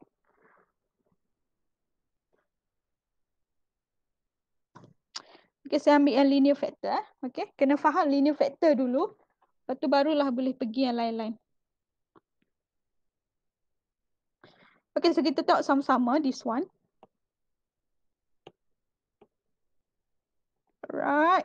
So kita nak integrate. X tolak 3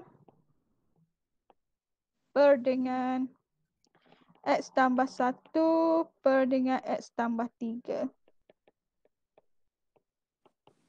Okey, kita nak using partial fraction.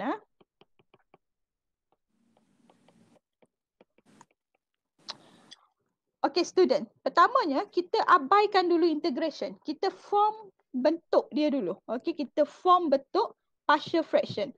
So, step yang pertama, kita form dia punya partial fraction.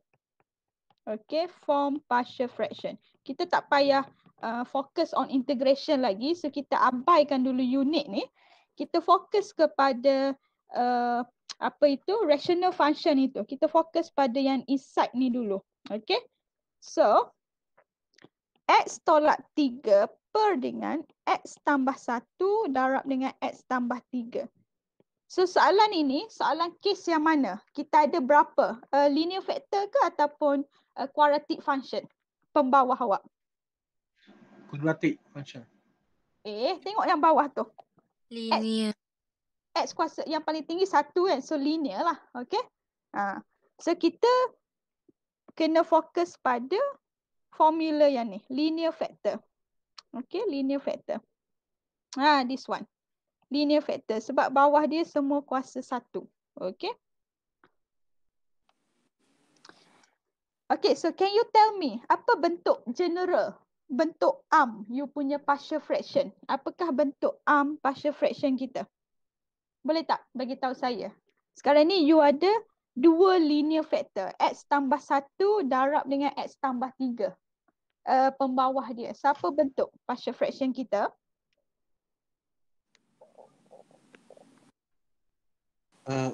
Adik AB kan, madam?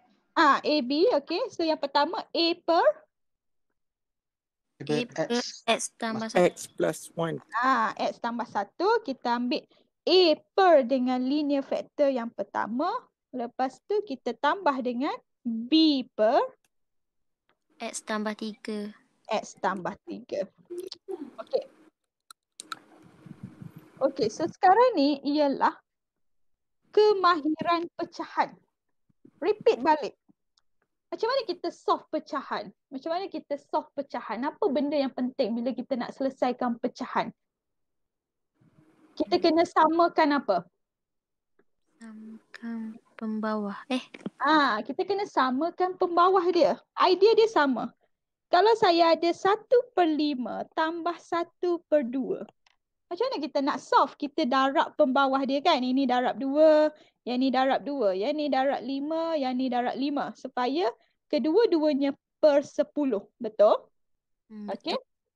So barulah kita boleh buat 2 tambah 5. Dia mesti pembawah kena sama. Sama juga dalam konsep partial fraction kita ni. Okey.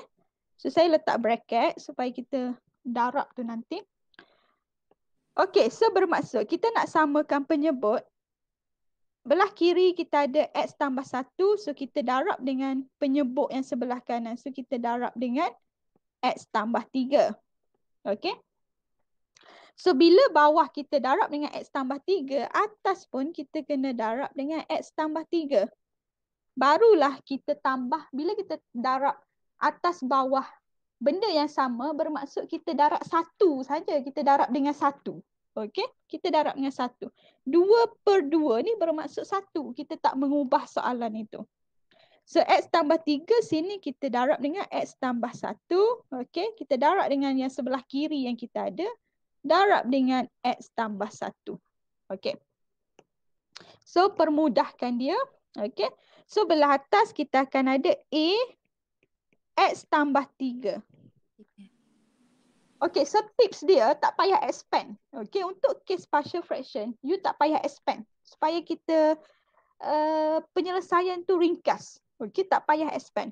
Jadi belah bawah ni kita ada X tambah 1, X tambah 3.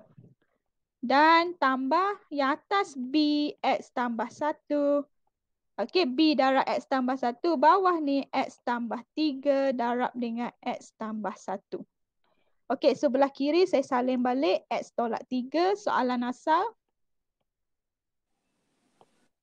X tolak 3 per dengan X tambah 1, X tambah 3. Okey, so sekarang tengok kiri dan kanan. Dah sama tak penyebut kiri dengan kanan? Kiri penyebut kita X tambah 1 darab X tambah 3. Bila ada perkataan equal, persamaan tu kena seimbang. Kiri dan kanan kena seimbang. Sebab tu kita letak equal. Okey, sebab tu dia equivalent. So tengok belah kanan, kita dah ada pembawah dia X tambah 1 darab X tambah 3. Yang ni pun X tambah 3 darab dengan X tambah 1. Sama je, betul. Okey, sebab dia darab, dia boleh duduk depan ke boleh duduk belakang. Jadi bila belah bawah semua sama, kita fokus pada numerator sahaja. Betul? Betul. Okey, so kita fokus pada numerator sahaja. So the next step, kita equatekan. Kita samakan sebelah kiri dengan apa yang kita ada sebelah kanan. Untuk numerator kita, untuk bahagian atas sahaja. Okey, sekali lagi saya ingatkan, kita cuma boleh lakukan the next operasi dengan syarat denominator kita seimbang. Okey, maksudnya satisfy kiri dan kanan. Okey, kalau tak equivalent, you tak boleh teruskan lagi. Maksudnya ada benda yang awak tak selesai darab. Okey, so sekarang ni kita nak selesaikan. Kita nak cari A dengan B. Okey, you punya tugasan sekarang ni, you nak cari A dengan B. So cara yang mudah, bila kita ada linear, soalan linear, cara mudah kita buat let. Okey, you let. Let, kalau saya nak jadikan benda ni kosong, saya nak jadikan ni kosong, saya kena let X sama dengan apa?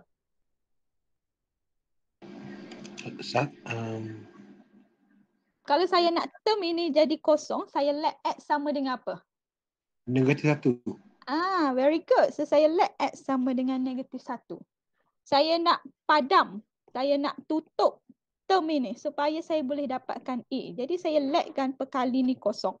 So untuk jadikan perkali ni kosong, saya let X saya negatif 1. Jadi saya ganti masuk dalam persamaan ini. Okay. Let X sama dengan negatif 1. And then kita ganti masuk dalam star kita tadi. Jadi sebelah kiri kita ada negatif 1 tolak 3 sama dengan A darab dengan negatif 1 tambah 3 plus B negatif 1 tambah 1. Okey, tapi kita tahu ini sama dengan kosong. So automatically semua ni sama dengan kosong. Okey. So sekarang saya ada negatif 1 tolak 3 negatif 4 sama dengan negatif 1 tambah 3 dapat apa?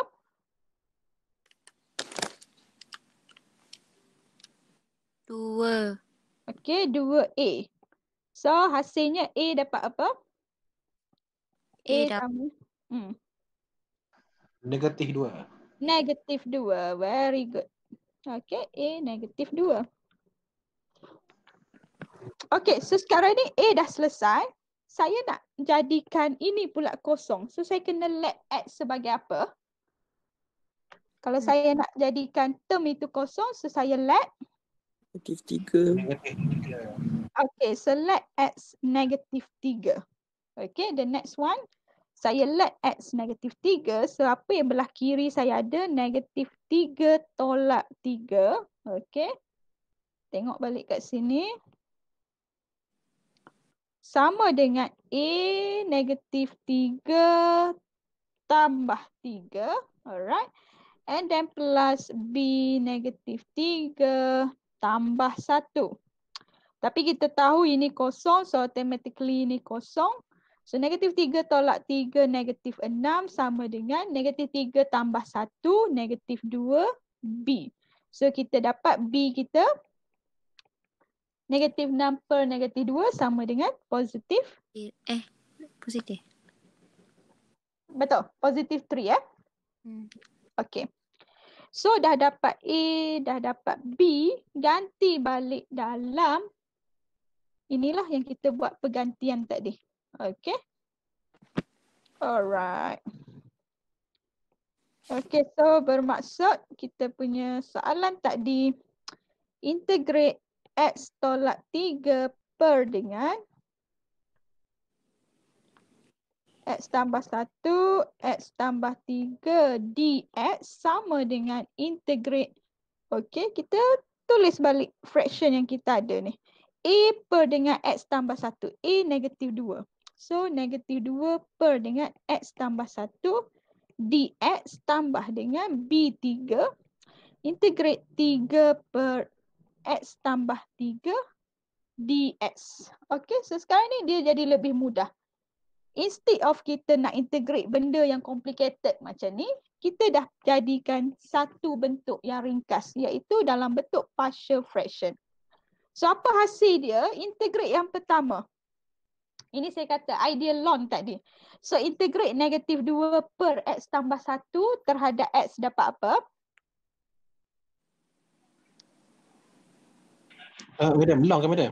Negatif Ah. 2 ln X Negatif tambah 2. 1. Alright, very good. So kat sinilah you nak guna ln tu. Okey, sebab tu bila partial fraction memang jawapan selalu dalam ln lah. Hasil dia. So yang kedua dapat? 3 ln X tambah 3.